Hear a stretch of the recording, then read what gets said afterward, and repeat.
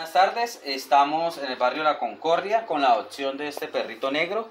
No sé si ustedes se acuerdan, este fue el perrito que se recogió hace algunos meses en el kilómetro 8. Está bastante flaco y él fue atropellado por un carro.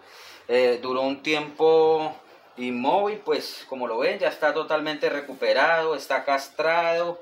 Miren el pelaje tan bonito, ha subido de peso y ahora con el final feliz de que tiene una nueva familia, donde le van a brindar mucho amor y cuidado.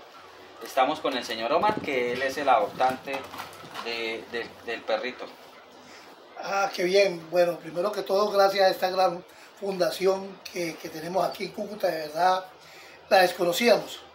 Ha sido falta de información a lo mejor, pero ya tenemos presente que tenemos una fundación y gracias a la hazaña de estas grandes personas como el amigo Diego, y gracias a él he tenido la dicha pues de que me regalara un perrito, me lo dieran la adopción. Vamos a tenerlo como un hijo, un miembro más de la familia, que eso es que se trata. No es adoptar al animal, sino considerarlo ya como un miembro de la familia, que él mismo va a tener, ese animal amerita un cuidado igual como lo meritamos todos nosotros. Exacto. La salud, la comida, mantenerlo cuando el perro esté triste, tiene que haber algún motivo, alguna cosa, porque a estos animalitos lo únicamente que les falta es hablar, pero ellos también sienten, ellos también se sienten tristes cuando los abandona uno.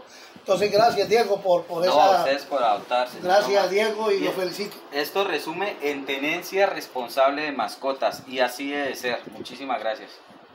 Hacemos la entrega de la cartilla manual de tenencia responsable.